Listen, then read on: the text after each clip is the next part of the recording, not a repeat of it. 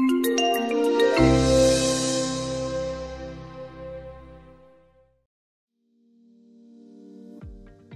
collision occurs when an object comes in contact or collides with another object.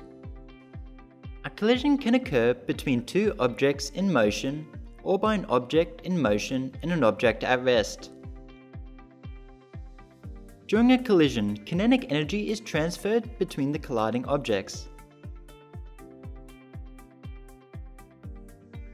A collision occurs when a tennis player hits a tennis ball. Kinetic energy is transferred from the player's moving tennis racket to the ball, causing it to move.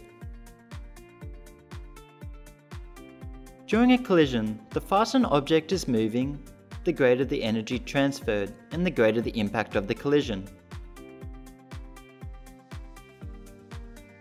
When a small force is used to bowl a bowling ball, a collision occurs as the ball hits the pins. A bowling ball bowled with a great force will have more kinetic energy and will result in a greater collision. We can also observe the impacts of collisions by looking at car accidents. When small toy cars collide, the impact of collision is minimal. When larger cars, like bumper cars, collide, the impact of the collision is more noticeable.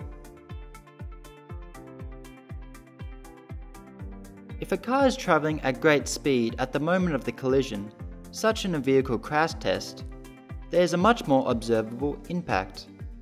There is likely to be more damage to the cars.